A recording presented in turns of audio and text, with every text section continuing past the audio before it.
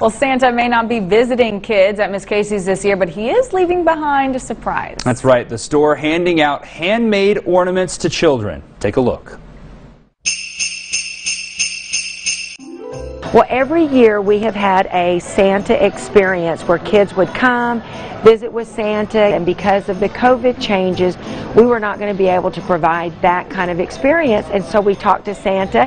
He came out to the store and he left ornaments for the kids to come in and ask for, and our personalizer can personalize them free for the kids when they ask for them. Which one do you like? So it's his special treat just for them. I like duck. You like the duck?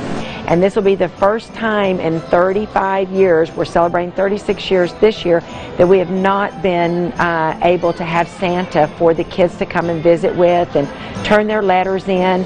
And we just wanted an opportunity to be able to give back. And so we called up Santa. We have his own hotline, and he agreed to help us out by providing these ornaments so that all the kids could still know he was thinking about them.